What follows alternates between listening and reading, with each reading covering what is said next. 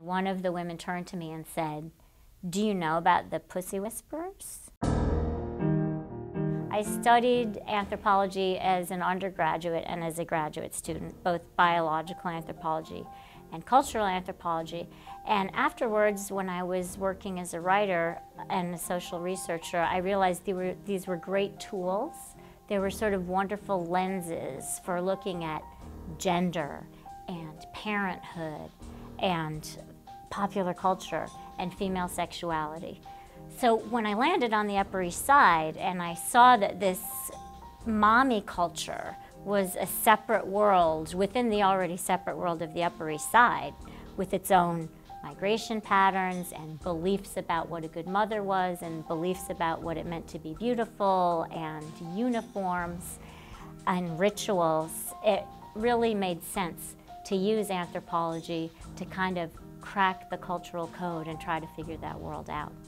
I first heard the term pussy whisperer when I was at a party last fall, a very big, lavish, loud, fun party. And I was standing in a small group with a bunch of other women, and we were talking about sex, as sometimes happens. And one of the women turned to me and said, "Do you know about the pussy whisperers? Are you going to write about that?" So after this woman mentioned it to me at the party, I asked around and I spoke to women, some of whom had not heard of it, but some of whom had and wanted to talk about it and found it interesting. And I spoke to experts. And then I turned to the data, and really what you see from the data is that female sexual fluidity or female flexuality, a really strong portrait of it is emerging in the sex research data and in anthropology. And that really this shouldn't come as a huge surprise to anyone. But what's interesting, I think, is that it might show that there's a shift of some sort happening in our culture, and that it's happening even in more traditional parts of our culture. The Hamptons is one of the places where something like this might happen because contextual variables have a lot to do with whether a person has an affair or not, or whether a woman acts on her sexual fluidity. So the Hamptons is an environment that I describe as a body display culture.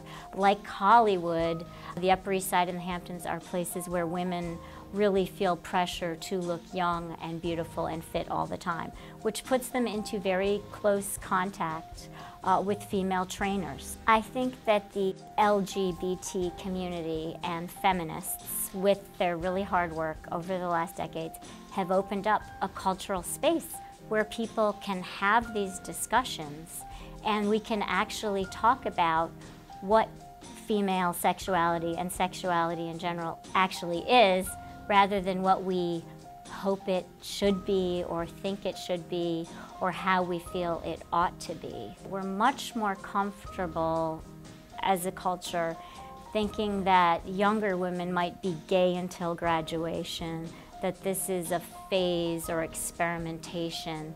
And what might be surprising to people until they read the data is the idea that women might be sexually fluid throughout their entire life history, and that it might not stop just because they're married and they have children. But nothing really surprises me at this point.